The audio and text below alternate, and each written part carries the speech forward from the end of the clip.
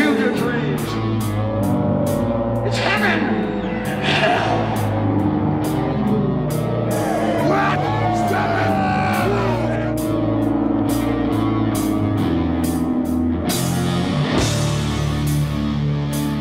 Well, it started with the album project that's going to be released very soon.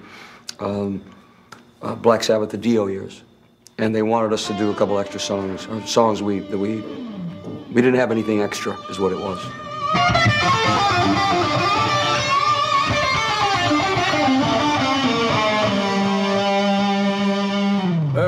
Well, we talked about it. Goose and myself talked about it about a couple of years ago. Just sort of mentioning it at the Ozfest, actually, saying it would be nice to do some other shows, you know, instead of the last. We've been doing the same show for 10 years.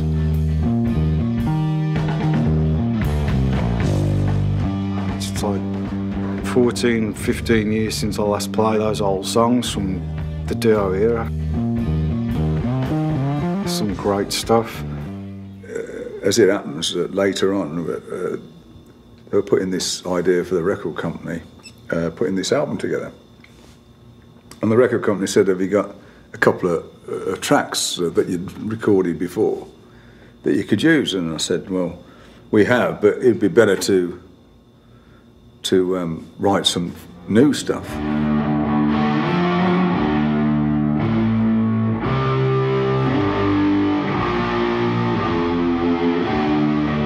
I went over to England and started to write with Tony. We wrote 2, then we wrote 3. It was so easy. Because we've always had a really good rapport as writers, always.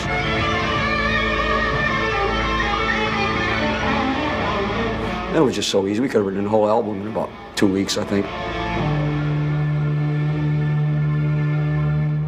And that's really what happened. It just snowballed into... So, well, maybe we should tour behind this album and play those new songs, and maybe this is a good time to do it. Well, I had the time, they had the time, so we decided, yeah, it made some sense.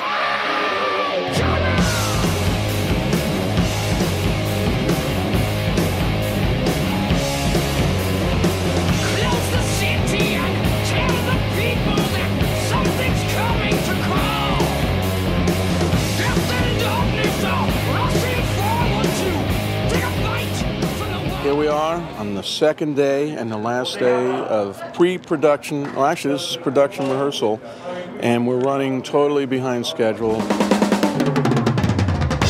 We played last night, but there were hardly any lights, and this is the last day to get all this stuff together, and this is the stage set, so we're going to keep our fingers crossed and see what happens.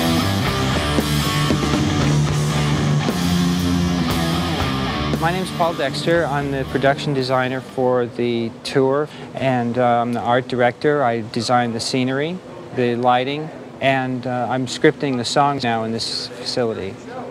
I was asked last summer to be involved with this brand new project called Heaven and Hell. And from that point on, I just started to think about ideas. So I went to Stanford. I walked into the church and I saw these arch windows, and I thought, this is perfect for a projection surface, and that's really where the idea developed. Everything else stemmed from then, with the idea of the stone and using the ruined castle and trying to incorporate a stained glass window look in the center of the set.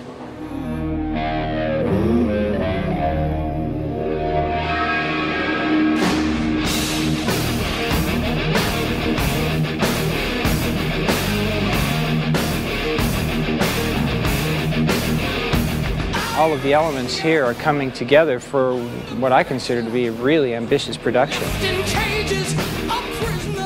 For 10 years, of course, we've been playing all the old Sabbath stuff. So to play these is great. Even on the first rehearsal, first song we did, it was very tight. You know, Tony loved being able to, suddenly have to come up to a musical standard, and so did Geezer. It's just amazing, like to think that it was 14 years ago since we last worked together. It's great. It's just like as if it was last week or something. That's another reason why we probably want to get back together again. One, that they probably missed for a long time, playing those songs that had a lot of substance in them. Even Tony said, we've been playing Paranoid now for, the last 12 years with the Ozfest things, and, there's really, not much I can do with it. So he just kind of plays the same thing. But these open him up to show what a great guitar player he is, and to give himself a space to go to that makes him proud of it as well. Ronnie likes a lot of guitar, so it's great for me, and I can get back into playing solos again, as opposed to the routine stuff we've done for the last few years. These 3 songs that we did, one called An Ear on the Wall, which is obviously very unusual. What's that all about? Or The Shadow of the Wind, which is very so subliminal that nobody probably knows what it is until they either hear the song and recognize it, or until I tell you what it's about. And The Devil Cried, which is the most unusual of them all. The premise being that if you can make the devil cry, then he'll send you back to heaven.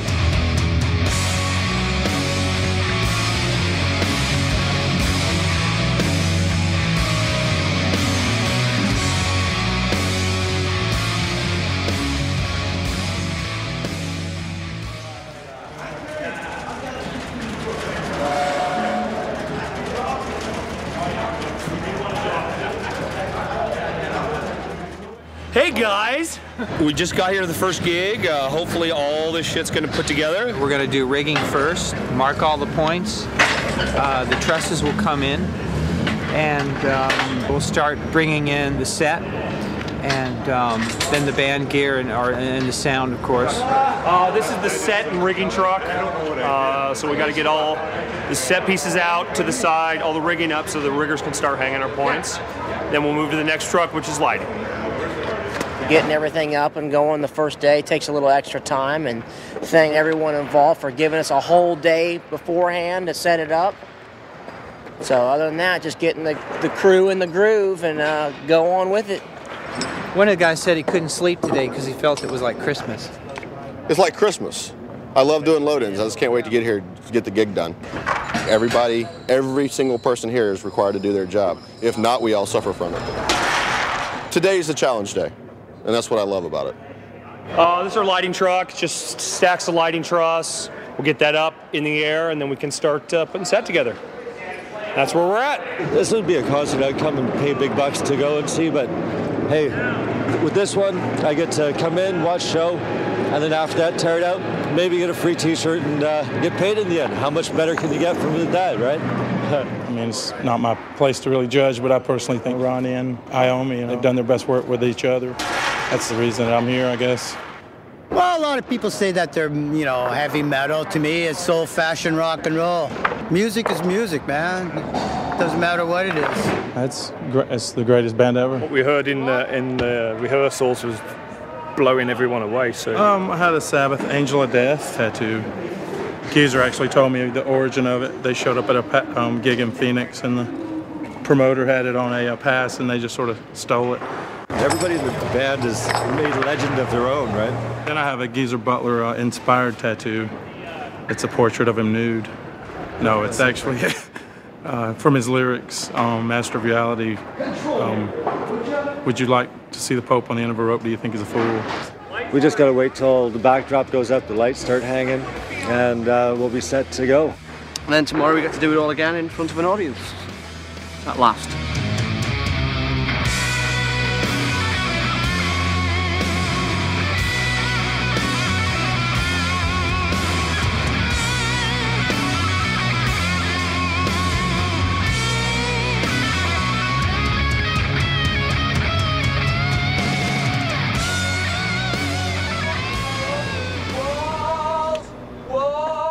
Hi, I'm Scott Warren. I'm playing keyboard player. I've been playing with Ronnie and Dio for quite a few years now, and I think Tony had come to one of our shows, so he knew what I was about and what I do. I started listening to Black Sabbath. I had a piano in the house, and I just started banging them out, trying to figure out, well, how's that go? You know. And here I am playing with the Thomas Edisons of metal music. And I get a chance to look over and go, wow, it's Geezer Butler playing that bass.